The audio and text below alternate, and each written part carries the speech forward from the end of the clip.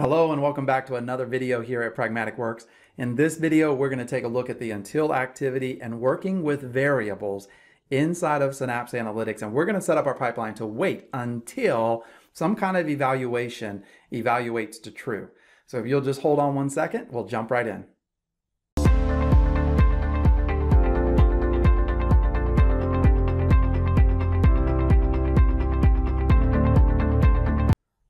So the first thing that we want to do is we're going to create a new pipeline, and in that pipeline we're going to set up a variable. Now in my previous video in this series I talked about parameters. Parameters and variables are very similar. In fact, if you've worked with parameters or variables in any other platform, software, language, you're probably going to already have a pretty good understanding of the difference between the two. Parameters, like we used in our last video, allow you to kind of pass in a value from outside the object, right? So if we're calling a data set, every time that data set gets called, I want to be able to pass a value in from the outside, pass in a value from the pipeline, right? So those parameters allow us to do some kind of configuration and administration of our pipelines, making them more reusable. Variables, on the other hand, very similar. They're a placeholder, but they're really more for looping, right? So like some kind of value that's not necessarily being passed into a data set or something else, but a value that's inside of my pipeline that I want to be able to change during execution. So let's take a look at this real quick. The first thing that I want to do is create a new pipeline. So I'll go ahead and do that. And then I'll call this over here, I'll just give it a name of until activity. Something very simple. And I'll close the properties pane out. And then what am I going to do? Well, down here in the bottom, what I'm going to do is I am going to go to the variable section. And so on the pipeline itself, we're going to add a variable. And I am going to give the variable a type of Boolean, meaning true or false. And I'm going to give it a name of file exist. So let me tell you the scenario that I'm going to use for this example. And you can use variables and until activity for tons of different things. But something that I've had to do a lot, especially when I was doing consulting and building out BI solutions, was I'd have to wait until a file arrived before I could process the file, right? So what I can do here is I can set up a file exist variable that will essentially, when it evaluates to true, meaning the file exists, then I can complete my pipeline. I can do other stuff. So we're going to have to set up a couple things to make this work, as you can imagine, but I'll show you what we're going to do. So let's give this a default value of false. All right, and we're going to create a little bit of a watcher here. So that's going to be my variable. Now the first thing that I need to add to this is going to be the until activity, and that's going to be under the iteration and conditionals category, which we were just there in our last couple of videos with the for each activity. And I'm going to bring the until activity into our pipeline. Now really the only thing you have to set up on this is an expression that evaluates to true or false, a Boolean expression. So I'll go over to settings, and right here I'm going to add dynamic content, and I'm going to pass in our variable that we just created called file exist and click OK. So remember, file exist is a Boolean. It already is going to evaluate to false or true. Now if it evaluates to false, which we gave it a default value of false, then the until activity will run. That's why I gave it a default value of false, because I need it to run. Once the until activity runs, we're going to have a get metadata activity that goes to our data lake, looks to see if the file exists. If it does exist, it's going to return that property, and we're going to update our variable. So inside of the until activity, we're going to have two activities. The first one is going to be a get metadata activity that goes and looks for the file. If the file exists, it'll return true. If it does not, it will return false. And we're going to use the output of that get metadata activity to update our variable. Then we'll probably add like a wait activity, so there's a little bit of a delay. Then the delay, after it delays, it'll go back to the beginning and it will check to see if the variable equals true or false. If it does not equal true, then the until activity will run again, and it'll check to see if the file exists, update the variable, wait for a specified amount of time, and then it will repeat that process until the file exists in that data lake location. Now, of course, use your imagination here on how we can build this out, right? to have some kind of conditional logic that if it takes X number or N number of turns, then we do something else like dynamically send an email to somebody and say, hey, you forgot to upload the file today, right? So let's go ahead and set this up. I'm going to click on the little pencil. Of course, with the newer design interface, we could click right here as well. But I'm going to click the pencil to go into the until activity. And the first thing that I want to do is use the get metadata activity. Under settings, I am going to use our dynamic data set that we used previously in this class. And for the file name, I'm going to give it a file name of holiday.csv.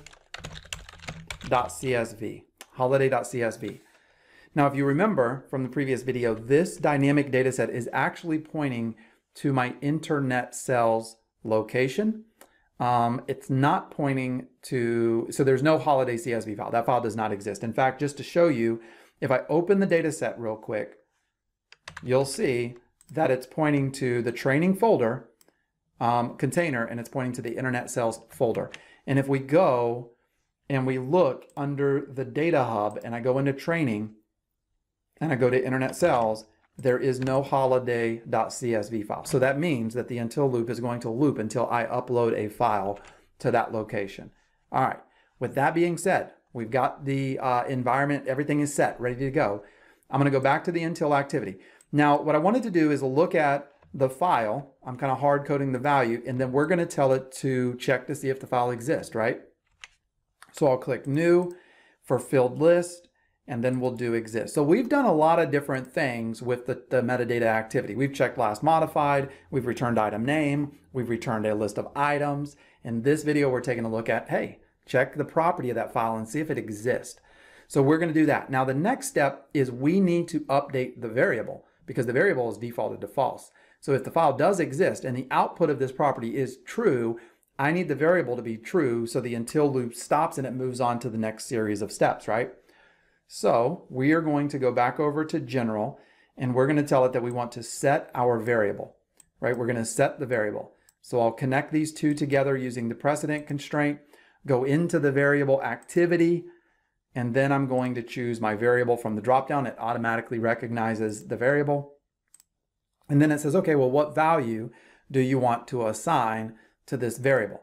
Well, hopefully you know the answer to this, right? The value that I want to assign is right here.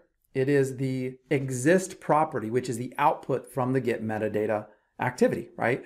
The get metadata activity is going to go look at the file. It's going to return that exist property, which tells you true or false. Does the file exist? And we're going to take the result of that true or false, and we're going to write that to our variable. So I'll go ahead and select that, and then you can see it. I'm going to click OK right here. All right. So we're going to update that variable. So this is the system. The until loop is going to run. It's going to check the variable. The variable has a default value of false, so it's going to run. It's going to then run the get metadata activity, check for holiday CSV. It does not exist, so it's going to return a value of false, and it's going to update the variable to false, which it's already false, right? But it's going to update it again. And then when it does evaluate to true, that will stop the until loop, and then hypothetically it would move on. We would copy the data, we'd archive the data, we would do all those other things, send an email saying that it has completed. So the last thing I want to do though, is so this just doesn't run every millisecond, is I'm going to add a very basic wait activity here and tell it, hey, let's just go ahead and wait for 3 seconds. So check the file, set the variable, let's wait for 3 seconds, then let's check again. All right, you ready for this? I'm gonna do it. We're gonna go ahead and say debug. We're gonna debug it. We're gonna let it run. We're gonna see what happens. We'll take a look at it in the output window here a couple of times and just see what those results look like. Oh, it already ran the get metadata activity. What was the, let's hit a refresh here. So the get metadata ran. What was the output? Does the file exist? No, it does not. The file does not exist. So what I would expect is that it's gonna set the variable. Let's see what the input is. The input to that variable was the value, which is false. So it's going to keep it as false. So this is going to keep running, and it's going to run and run. It's a watcher. It keeps looking to see, does that file exist? Now we're going to make it end, right? I'm letting it kind of run a few times so you see it. It's going through this process. Get metadata, check if file exists. It does not. Update the variable. Wait 3 seconds. The until loop says, hey, does it exist? No, it doesn't. And it does it again, and it does it again. So this is going to keep running. However, if I go back over here and I upload the file that we're waiting for that file. If I come over here and I upload that file, holiday.csv, and I click open, and then I upload, what I should expect is our watcher program is going to look into that folder. It's going to see that it now exists. If we flip back over here, and it is going to end that process. So remember, we got a little bit of a 3-second delay.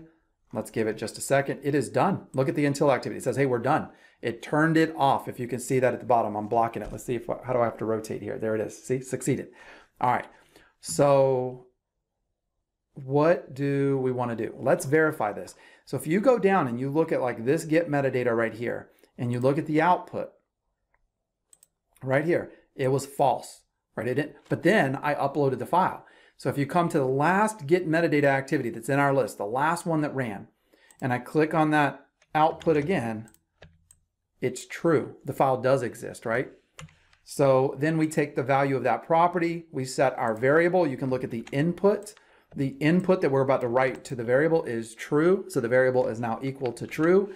We wait for 3 seconds. Then the until activity says, hey, is the variable equal to true? Yes, it is. And it stops the activity. The activity completes successfully. Now, we obviously are not building out the fully fleshed end-to-end example, but what I would do from this point on, just to kind of give you the visualization, is now I would say, hey, the file exists, so now I can process the file. So once that completes successfully, we can process the file and all is good.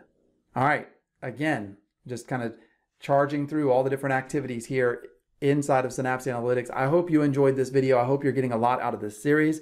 If you did, make sure to hit like and subscribe, and I'll see you in our next video.